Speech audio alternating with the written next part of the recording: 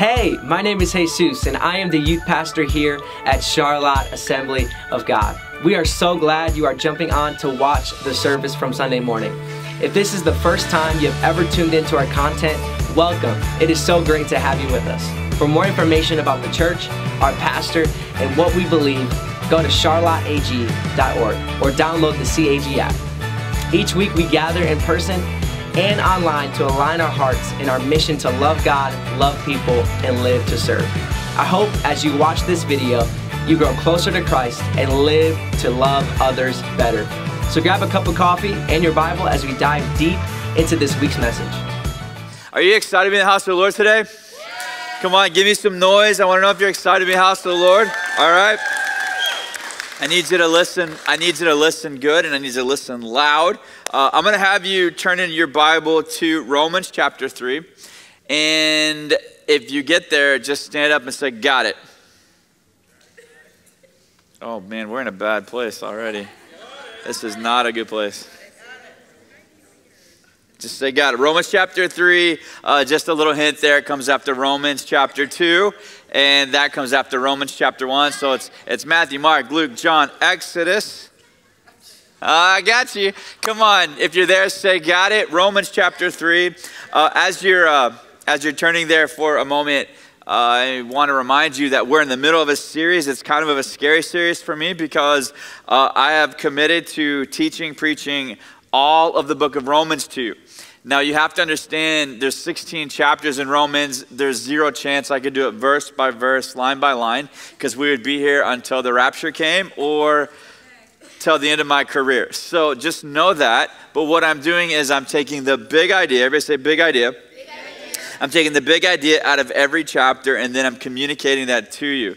The challenge with that is some of the big ideas actually overlap across chapters, because when they put those numbers in, it wasn't like perfect. Does that make sense? The Bible's perfect, but the way they put those numbers doesn't always perfectly match the writer's thoughts. So Romans chapter 3 is finally a place. You're standing. Let me just read it to you so you can sit down. All right, Romans chapter 3. But now God has shown us a way to be made right with him, and we all rejoice, without keeping the requirements of the law. We are made right with God by placing our faith in Jesus Christ, and this is true for everyone in the room who believes, no matter who we are. For everyone in the room has sinned, and we all fall short of glorious standard.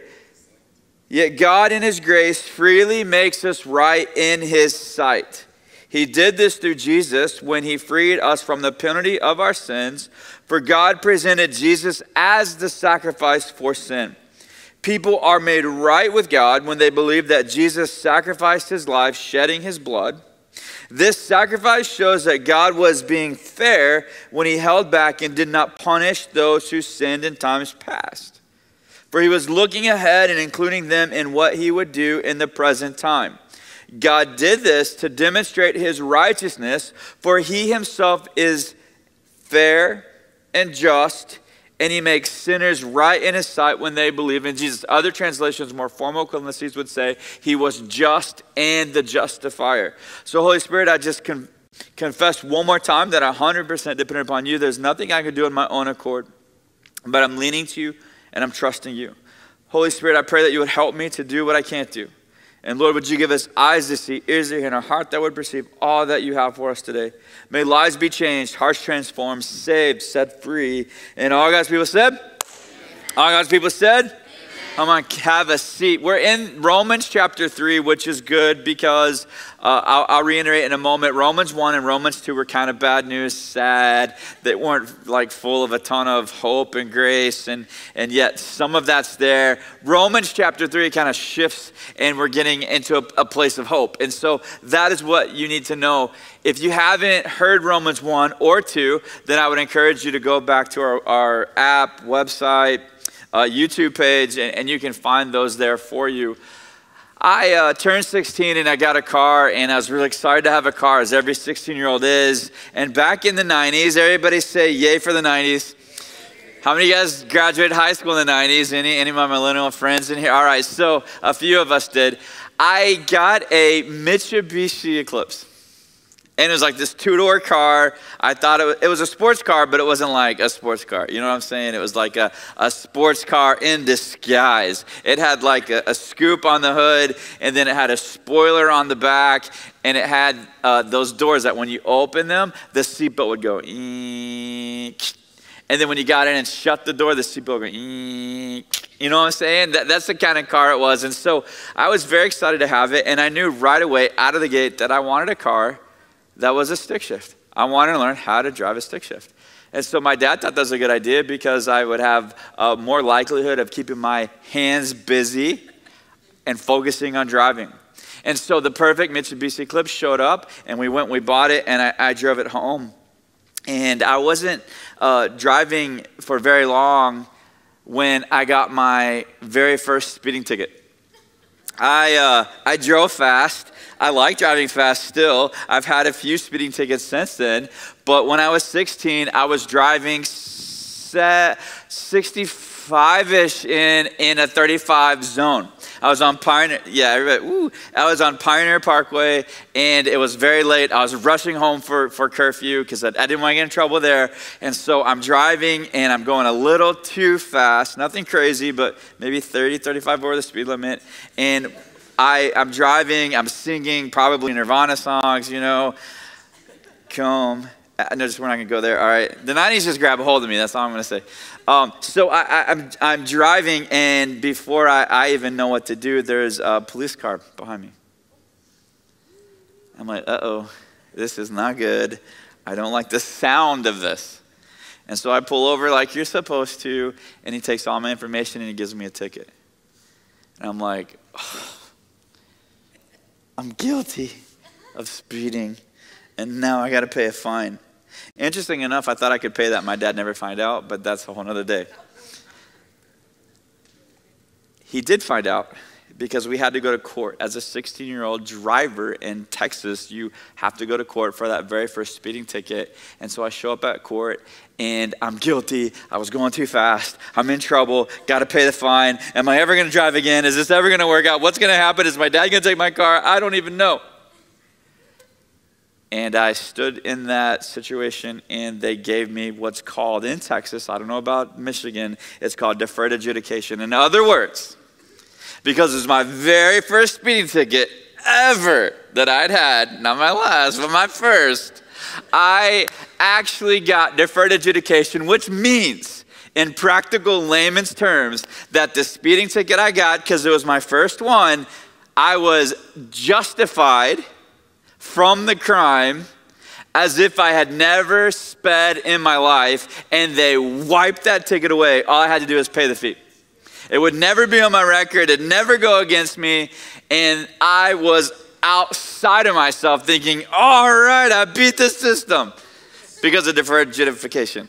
And it was just as if I had never sped down Pioneer Parkway at 60, 75-ish. It was over. Done. Finito. One of the questions I get asked very, very, very often, I get asked a lot of questions. Like people, they hang out with me and they think it's drill the pastor, 20 questions, let me find out everything. And they're usually disappointed to find out that I don't actually know everything. And sometimes my answer to their question is, I actually have the same question. And beyond asking where did Cain and Abel get their wife, probably the most important question, I would say, or one of the most common questions is, Pastor, I want to know, am I really saved? And I'm thinking, wait, don't you go to church? Aren't we hanging out? And people that have it all together to people who struggle, I get this question asked all the time, Pastor, how do I know if I'm really, really, really, really, really saved? You know, it's like that person, they're about to take off in an airplane and they confess every sin they possibly could think of just in case the airplane goes down. Right? We're going to make sure, you know, for years after I became a believer in Jesus Christ, every night I'd go to bed, I would confess every possible sin I thought I would have committed that day, and it always followed up with God, and anything I forgot, please forgive me. Right? Because we want to know, we want to make sure. Some of you, you know exactly what I'm talking about because you have come to the altar, you've raised your hand 10 million times because you're like, I just want to make sure. And I don't think there's anything wrong with making sure. I mean, we understand that heaven is forever, hell is forever, and it's a good idea to know that we have been saved, set free, set apart, we're redeemed. But that question is asked to me so many times. They're like, Pastor, I don't know, but I want to make sure that I'm redeemed. Can you give me some type of assurance? And the assurance that I can give you is found in the scriptures. Because let me just go back and remind you of this. It paints a very dark picture. Because it says, for everyone, every person in this room, and all of you watching at home online, it says every one of us fall short. We all fall, just kidding. We all fall short of God's glorious standard. And so what Romans 1 tells a dark, dark story. Romans 2 says the very same thing. So Romans 1, if you're an unbeliever, you're in trouble, you did it, you've done it, you're convicted, you're guilty. Romans chapter 2 flips the page to believers, people who go to church, and he says, you did it, you've done it, you're guilty, you deserve the penalty. And he kind of leaves you on this cliffhanger of, what now? And then Romans 3, it picks up, and what Paul does, it's beautiful. The story turns, and it is a beautiful, beautiful explanation. Almost didn't get that word out. Explanation of how we can be made right with God. Because if Romans 1 tells us how we're wrong with God, and Romans chapter 2 tells us how we're wrong with God, it would only make sense that we're communicated how we can be right with God. But before I tell you, let me back it up just a second. Romans 3:10-12 says, as the scriptures say, no one is righteous. No one's right with God. Not even one. No one is truly wise. Tell that to your husband. No one is seeking God. All have turned away.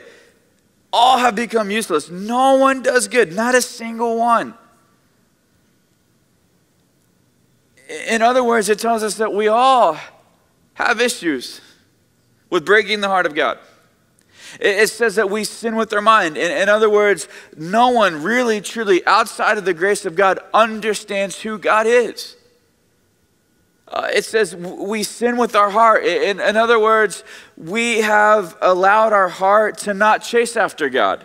Our heart chases after idols and what this life has to offer us. And that heart is something that is strayed away from truth.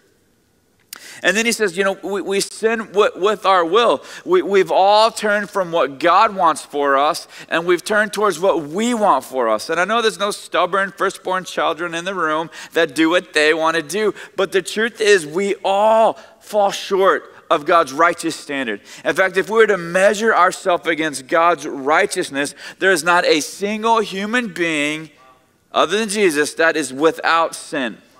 And not a one of us in this room can justify ourselves before God.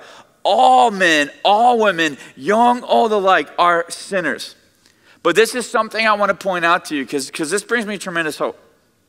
With all of that bleak picture, this is what we know. No one seeks after God. You may think you found Jesus, but can I tell you something? Jesus found you. I love that passage in scriptures in Romans somewhere where he says he was found by those who were not looking.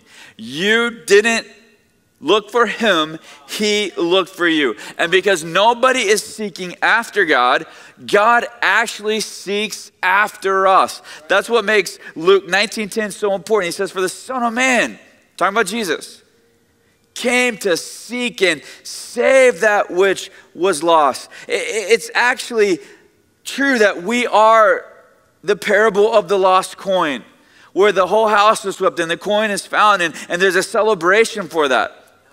We are that lost sheep, that black sheep. You're the black sheep of the family. And we're that lost sheep that wanders away from, is it a herd of sheep? I don't know what you got, from a bunch of sheep, and God leaves the 99 and he comes after you. We're all the lost son, the prodigal son who is feeding pigs, and he gets his priorities right. And he says, I'm gonna go home and I'm gonna see my father, who maybe there will be grace from him. We're all the lost. We are far from him. But it's Jesus who comes after us. And what I love about the Lord is his steadfast love never ceases. His mercies never end. They're new every morning. And what we have is we have a God that presses hard against us. He longs for us. He comes after us. And you can't save yourself. He saves us. I wrote it this way. It's not what we do that saves us. It's what Jesus has done. Amen. And we believe in that. Yeah. And that's what saves us. Wherever you are, God comes after you. I mean, think about Adam and Eve, and we believe in original sin, and you need Jesus. And there's no doubt that Genesis chapter 3 lays this out very clearly. Here's Adam and Eve, and they're in the garden, and I don't know what your question would be when you get to heaven, but I kind of want to know, how long was Adam and Eve in the garden before they blew it? Like, was it thousands of years that they were getting it right, and then one day, boom, it's over? Or, like many of you in the room, it was like 10 minutes, right? 10 minutes, like God says, all right, don't touch that, don't eat that. All the others, but not this one. And then many of you in the room, 5 minutes later, bam, you would have eaten that apple. Fruit, whatever it would be.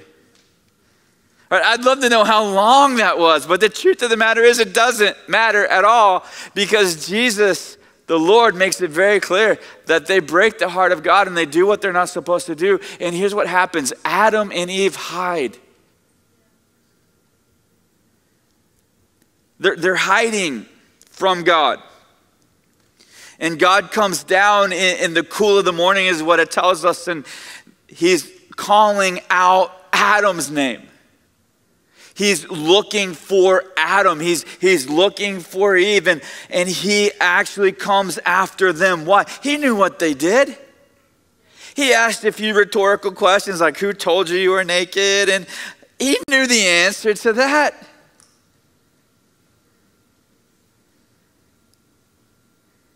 And if he had waited for them to come and tell him, he would have waited forever. Remember Sandlot where the kid's like, forever. No, they're hiding, they're shaking, they're nervous, they're scared, rightfully so. They broke the heart of God. Their eyes were open to good and evil. And I don't know where you are today, but whatever you're hiding behind, whatever you're hiding from, I want you to know that we serve a good God that loves you and cares for you and is coming after you. He finds you wherever you are. It may be a pit, it may be a mire, it may be mud, it may be bad decisions, bad habits.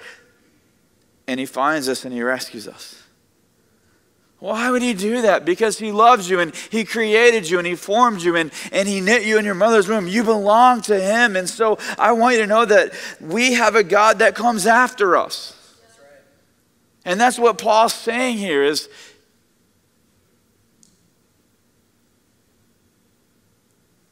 you're okay. It's not your own doing. It's God's. And I wonder if when we read Romans 1 and 2, we have this idea, well, Paul's just making me feel bad about myself. I don't like Romans 1 and 2.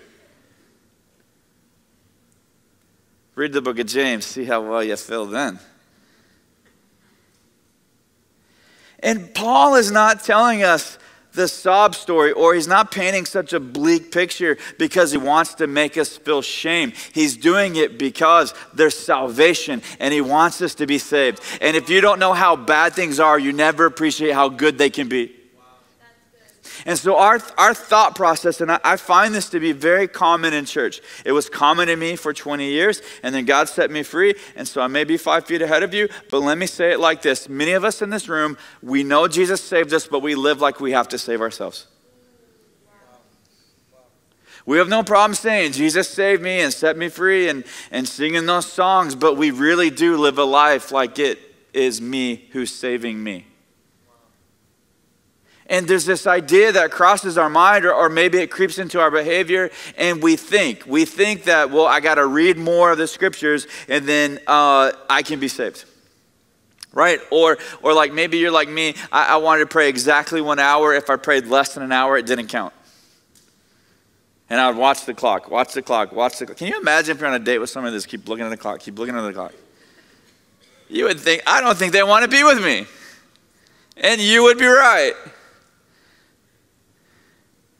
I have a clock in my office when I counsel. It faces me, not them, but don't tell first service side. And we think that, well, if I just serve in every capacity and I do everything that I could do at the church, then God will love me and God will forgive me. And we kind of want you to serve all over the place without getting burned out. Don't get me wrong, serving is a good idea, but you can serve on hospitality, safety team, in the nursery. You can serve with future. It doesn't matter, because the truth is we cannot do enough, because it's not us doing it, it's Jesus doing it. Jesus is the one that saves us and sets us free and changes our life. But we act like I got to do all of these things, and they're not bad things. Usually they're very, very good things that I would say you need to be doing. You need to be reading your Bible. You got to be praying. You need that relationship with Jesus. Here's a southern word. You don't want to backslide. I'll leave that for someone else, Pastor Robin. Not that you're backsliding, but you can explain it much better. But are you? I don't know. You laughed a little too hard. I'm a little nervous. And we know in our mind that we can't save ourselves, but we do get in this pattern of thinking we can save ourselves by the way we live our life. And we live our life from a place of salvation, not to salvation. And here's what happens is when we live our life thinking it's what I do that makes all the difference, even though it makes a difference, when we live our life from this place of I've got to do this, and I've got to do this, and I've got to do this, if God is going to forgive me, and I'm going to be saved, and I'm going to be redeemed, what happens inevitably is you're going to mess up. You're not going to read your Bible every day. Hey, here, lean in. Come on. I don't read my Bible every day. Scandalous, I know. Scandalous, just terrible. Sometimes I'm on the golf course instead of reading my Bible, but don't tell, oh my gosh. When we live our life like that, and we make these rigid rules, and some of you can do those rigid rules, but you're not happy.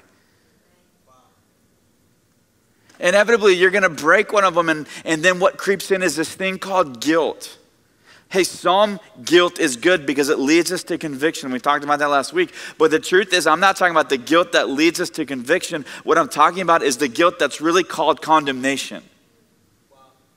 And we mess up and we don't get it right, and we think, oh no, I'm not saved anymore. And we act like salvation is so fragile.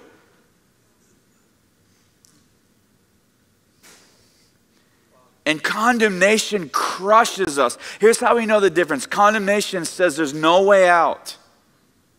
Conviction always gives us a door of hope.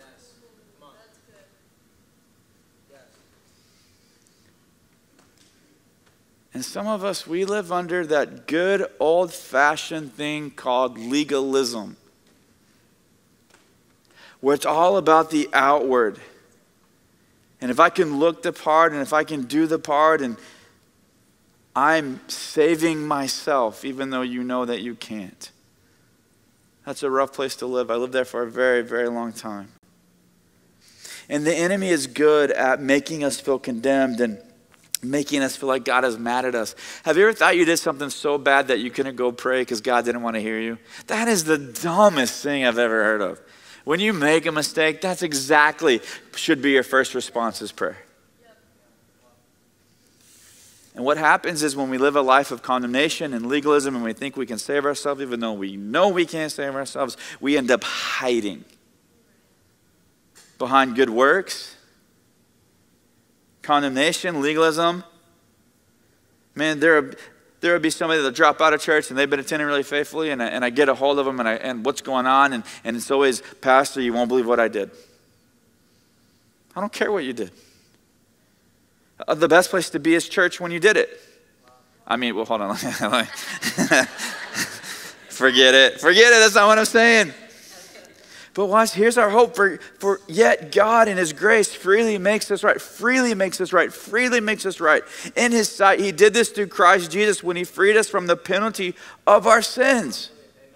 Look, when God finds us, he does what we can't do. He saves us.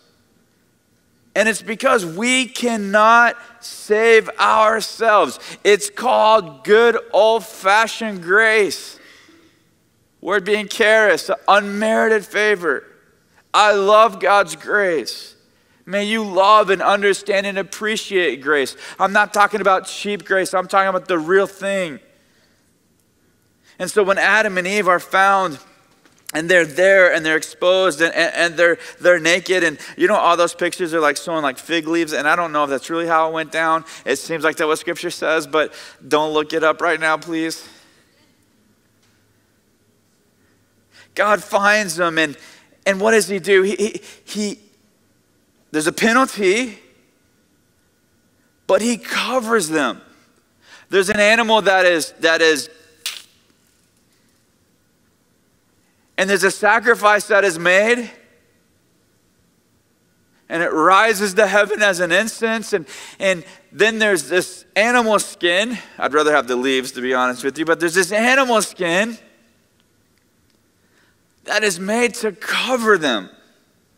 And I don't know exactly how or what it looked like, but we do know because of Seth, and we know because of Abel especially, that somehow in that moment where there is a sacrifice made, that the covenant was restored and the relationship with God was redeemed. Whatever that looked like. And I want you to understand this morning, it's through the sacrifice of his son on the cross that we are redeemed. Not our own efforts. It's not what we do, it's what he did. And the term we use, it's a big term, it's a weighty term, and yet it's so simple, I struggle to explain it to you. It's called justification by faith. In other words, we are saved by trusting not in our faithfulness. We are saved by trusting in Jesus' faithfulness. Because Jesus did the work that we can do. And so the really cool thing about this is not only are we clothed and no longer exposed, but God takes the righteousness of Jesus Christ and he puts it on our record. Hey, I got to tell you this quick story until first service, and it doesn't count against my time. When my dad applied to college, he got my uncle's transcripts, and my uncle was valedictorian. My dad, not so much. Jesus was righteous and perfect and had it all. I hope he's not watching. That'd be. I don't think he is today. I mean, I wouldn't tell him either, to be honest. He takes the righteousness of Jesus and he applies it to your life. Wow, that's good. That's right. He wipes your record away and he imputes Jesus' record upon yours. In other words, when the books are opened up, it's not a list of all your stuff that you did wrong. It's a list of what he did right. For God presented Jesus as the sacrifice for sin. People are made right with God when they believe that Jesus sacrificed his life, shedding his blood. The truth is this, there's nothing wrong with looking at truth. We just don't want to stay here. We are guilty. You did take too many cookies out of the cookie jar. You did go 65-ish and a 35. You know, the miracle is I haven't had a speeding ticket, and I shouldn't say that, but I don't think I've had a speeding ticket since I was like 21 years old. I definitely deserve one. But I'm smart. I know where to slow down. Potterville, slow down, way down. Because they're waiting for you. And then you flash that light on that. I don't know why I'm going to start. I got to go. We are guilty. We have sinned. And there's a price to pay for that. And that's actually the point. That's the point of Jesus' life. It's the point of Jesus' death on the cross and his resurrection. And just like a sacrifice was made for Adam and Eve, a sacrifice has been made for us. And that's Jesus. You see, you're thinking, well, this is so elementary, Pastor. I've heard this, but do you live it? Or are you still living like it all depends on you? In the Old Testament, all you had to do was behave and do the law, and they weren't very good at that, by the way. And if you follow the law, if you follow the prophets, every one of these prophets and kings, they were looking forward by faith to the redemption that would come through the Messiah. Now, New Testament, it's not behavior that makes you right. Behavior is a result of that. But in the New Testament, it's belief in Jesus that makes you right. And the law now becomes written upon our hearts because of Holy Spirit. In other words, we look, as New Testament believers, we look back by faith at what Jesus has done. It's belief in Jesus and what he did on the cross that saves you and it saves me. It is the hope of the world. And so putting our faith in what he did, not what we have done, is the crucial point. Luke 23, 39 through 43 illustrates this beautifully. It says this: one of the criminals hanging beside him scoffed. So you're the Messiah, are you? Prove it by saving yourself and us too while you're at it. There's sarcasm here. But the other criminal protested, don't you fear God even when you have been sentenced to die? We deserve to die for our crimes. But this man hasn't done anything wrong. Then he said, Jesus, remember me when you come into your kingdom. And Jesus replied, I assure you today you will be with me in paradise. This thief did everything wrong, and he recognized that Jesus had done everything right. And so there's this moment where there's Jesus on the cross and he is dying, and then there's a criminal on one side, then there's a criminal on the other side, and they are dying for their crimes, and they deserve the penalty. And I hope whatever they stole was worth stealing, because that's a heavy price to pay. And the one is scoffing him, and the other is saying, whoa, hold up, buddy. We're the ones that deserve to die. And he says this, he said, Jesus, but remember me when you enter into your kingdom. And Jesus looks at that faith, and he says, today you will join me in paradise.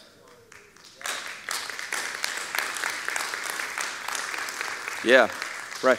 And you know what that thief did? Nothing. He was stuck to a cross. There's nothing he could have done. He couldn't serve in the nursery.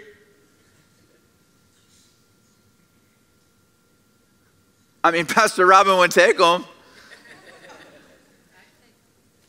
Penny would say, yeah, leave the cross over there. Just come on in. Those nails don't look so good for kids. Over there. And I'm not mocking something serious. What I want you to understand is that thief did nothing. He didn't have the time to do anything. But what he did do was he recognized who Jesus was and what Jesus would accomplish. And he said, would you remember me? He believed in Jesus, not his own efforts. And he was saved. You're the criminal. I'm the criminal. We're the one that deserves the death and the penalty. But Jesus died to death so we didn't have to die. We are justified by faith in Jesus Christ. Romans 3:22, we are made right with God by placing our faith in Christ. And this is true for everyone in this room who believes, no matter who we are. And this is what I love as Bethany comes back. Or somebody comes back. I bet it's Bethany though. Is it? Do we know yet? Bethany, is it you? Oh, it is. It is. She's the black sheep. Turn around. Show them you're the black sheep.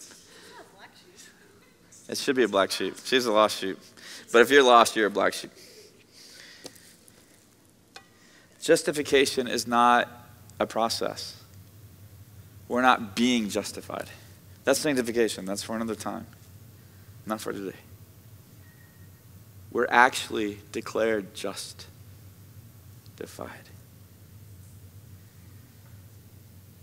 And so the truth is, God declares us righteous. And what we see in the scriptures is because of Jesus Christ on that cross, he declares us that we are not guilty. One of my favorite stories, I tell it all the time, and I'll land here. There's this woman who's caught in adultery. And the very act is what the scriptures tell us. And they drag her out and they throw her before Jesus, and they're all ready to stone her because the penalty for her crime was death sentence. And he says, all right, fair enough. There's a penalty for the crime. The penalty is stoning, the loss of her life. And he who has never made a mistake, you go ahead, you start. You throw the stone. And one by one, it says from the oldest to the youngest, which is significant, they dropped their stone and went home. And Jesus looks up, and I can't even imagine the look in his eyes. And he looks up with compassion, and he says, where are your accusers now? And she says, they're gone. And he says, neither do I condemn you. Go and sin no more. That's us.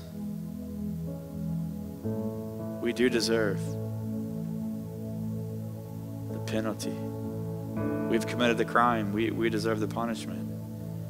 And yet what Jesus does for us is something we could not do for ourselves. And he doesn't condemn us anymore. He frees us and rescues us and forgives us.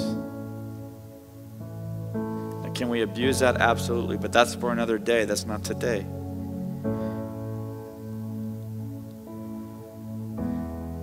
And Jesus says, look, if no one condemns you, I'm erasing the record. I'm wiping the slate clean. There is no longer a list of grievances. You are now declared not guilty in the sight of God, because he is able to do, by going to the cross, he is able to do for you what you'll never be able to do. God through our faith in Jesus Christ declares us not guilty of the sins that he says we are guilty of. And so the truth is this: we're redeemed because we believe in what Jesus did, not because of what we do or what we've done. That's grace, that's mercy. And we are forgiven. And here's the concept of forgiveness. It's so beautifully communicated as Pastor Jesus gets ready. Psalms 103:8, the Lord is compassionate and merciful, slow to anger and filled with unfailing love. He will not constantly accuse us, nor remain angry forever. He does not punish us for all of our sins. He does not deal harshly with us as we deserve. Whereas unfailing love towards those who fear him is as great as the height of the heavens and above the earth.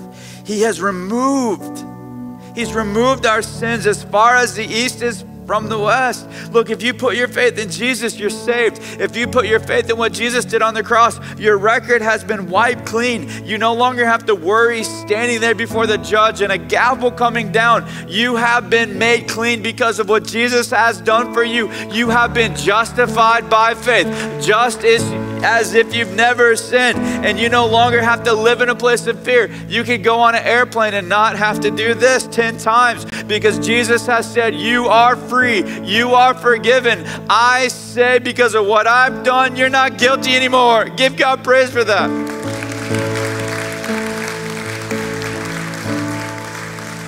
So would you stand all across the room? Because I want to pray for those of you. I'm not going to have you raise your hand, but there's many of us in the room. We believe Jesus saved us, but we're living our life like we save ourselves.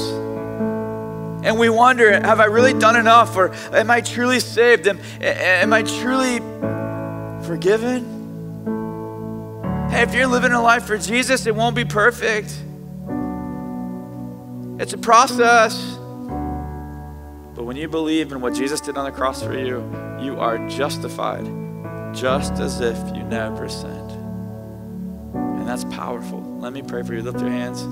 Father, I pray your blessing on your people, that they would know the freedom that is in Christ, that they would experience forgiveness, and Lord, you would set them free from every lie of the enemy, every spirit of condemnation. Lord, that they would walk with you all the days of their life, living in a place of zero condemnation. We pray for that. Break it off of people now. Break it off of people, we pray. Lord, do what only you can do. We are washed and cleansed. Thanks for watching. If you have a prayer request or more questions about God or the church, go to charlotteag.org and hit the Connect tab so we can be in contact with you. We hope you have experienced the life-changing love of Jesus Christ through this message. If you are looking to get connected, one easy way is to join us at 7 p.m. on Wednesday nights as we pray. And don't worry, because there is a place for your child or student as well. Have a blessed day, and may Christ's love shine upon you.